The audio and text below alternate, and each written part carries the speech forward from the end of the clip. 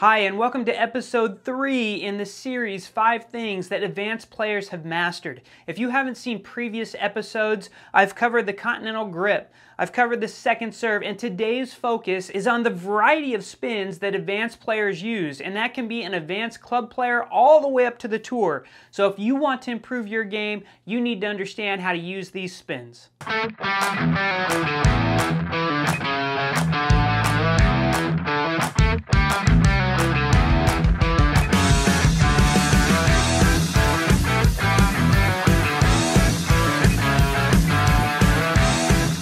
You may or may not be familiar with the different types of spin in tennis, but there are 3 types of spin: topspin, side spin, and underspin. And those can be used in any combination, meaning that I could hit a pure topspin ground stroke, or I can hit topspin with a little bit of side spin on it. So the first one that we're going to get into is topspin. And topspin is when you make the ball rotate over itself just like this here. Let's take a look at a clip and I'll show you what I mean. Alright, let's take a look at a full clip of the topspin forehand. Where we're going to be focusing is prior to, right at, and directly after the point of contact. Now that you have a good idea of what that looks like, let's take a closer look.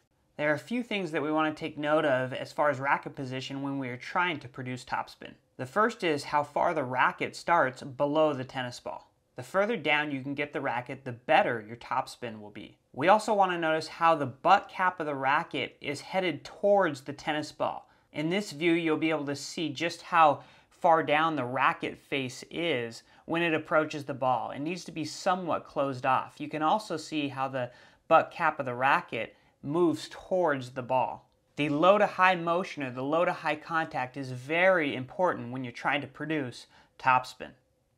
Alright, so we've covered the topspin. We have 2 spins to go. Let's take a look at the underspin on the forehand side.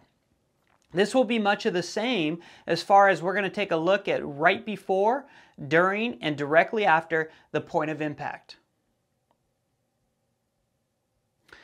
Let's take a closer look. Anytime you're trying to impart underspin on a ball, it is important that you start with the racket above that ball. Another tip is to lead with the bottom edge of the racket, meaning that the lower edge is slightly in front of the top edge. And lastly is to focus on moving a straight line through the point of contact and the finish.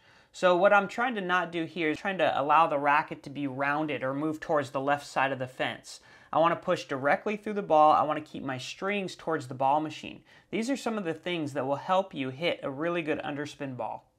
And that leaves us with just one spin, which is the side spin. Let's take a look at a side spin shot on the forehand side. We are still focused on the same areas right before, during, and right after. And as you can see how it's hit here, we'll take a closer look.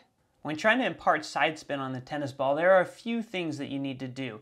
You need to start up above the ball, just like the slice that we discussed. However, the 2 things that change, I'm going to allow the point of contact to come a little bit further back. By bringing it further back, it allows me to get to the inside edge of the ball.